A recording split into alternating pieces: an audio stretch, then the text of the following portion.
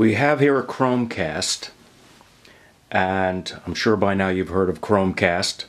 What we're going to do today is hook one up to a TV that doesn't have an HDMI port. A couple of years ago, Comcast, at least in Connecticut, decided to digitize its signal and scramble its signal, which made about 3/4 of the TVs in our house bricks. Charter just recently did the same thing in its areas, and this is the view we've had since they've done it. Chromecast has allowed us to change this view without getting boxes from the cable company. In order to hook this up, we are going to need a couple supplies. One, obviously, we have the Chromecast. We are going to need an AV cable. In this case, we're using the old yellow, white, and red, which would be the white and red for the audio, and the yellow for a composite video signal. I didn't see any reason to go with component color for these TVs. To finish the hookup, we're going to need a USB power adapter that allows us to plug it into the wall without having all sorts of plugs all over the place, and an HDMI to AV connector. So we have our AV connectors there and our HDMI connector there.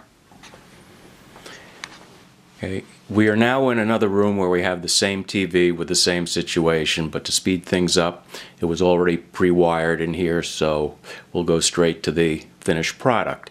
Here we have the power adapter plugged in. You can see the lights on it, it's getting power, and the two USB cords are coming out of it, which will power the HDMI converter and the Chromecast. Now here you can see the cabling to the input on the TV going to the HDMI connector, and here you can see the Chromecast going in on the right side with the power lead coming out that goes to the USB connector at the wall.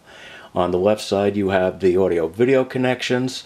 Up on the top of the converter is the USB power lead that goes to the wall, and by the way, on the bottom, which in reality is really the top since it's upside down, there is a switch to switch from NTSC to PAL if you're on that system. And with the TV set to the proper input, you can now see we have the Chromecast connected. I'm going to now pick up my phone and bring up Netflix.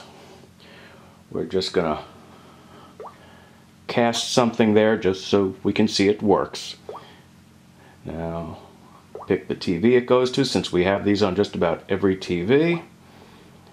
And there we go.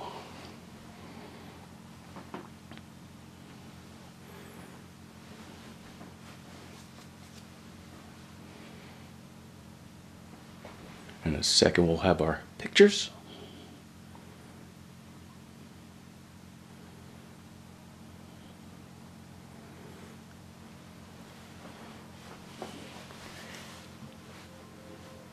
Okay, we have now hooked this up. We have Netflix in the bedroom here, where we had nothing but fuzz before, and we have now installed this in just about every TV in the house to give us new options and more versatility with our systems, and this includes the AV systems in the house. So I hope it works for you. The cost for the adapter was $25. The Chromecast, you know, is $35. The cable I had in the basement, and the wall connector you can get for between $5 and $10. Okay, that spells it out. So for under $100 you can hook the whole thing up.